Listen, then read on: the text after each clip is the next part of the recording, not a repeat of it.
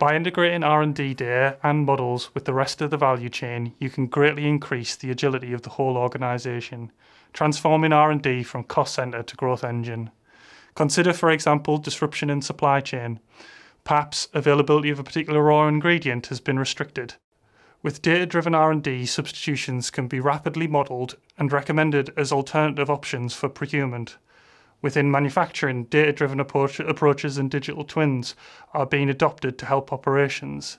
This provides an opportunity to link complex process engineering variables with formulation variables from R&D, leading to a better understanding of how to manufacture at scale.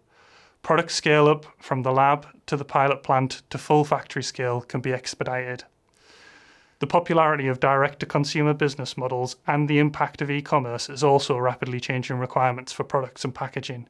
With a data-driven approach in R&D, organisations can react quicker with models and data, reducing time to decision and ultimately time to market.